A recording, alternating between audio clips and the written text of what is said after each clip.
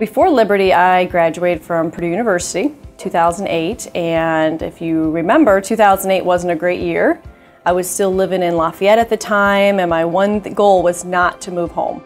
So I need to find a job before I move back home to my hometown, and Globe Life, Liberty National called me for an interview, and I said, well, I have nothing to lose, so let me go in and check out what this is all about. It took time to learn the insurance language and the sales skills. I had absolutely no experience before joining, so thankfully I had a great mentor when I started, and I moved into my first level of leadership about a year later. And so by having a good team and a good mentor is how I got to get that promotion, that first promotion. I really try to not look at it so much as sales, just because we are providing a service, for our clients and our customers. The sales was really never something I ever wanted to get into.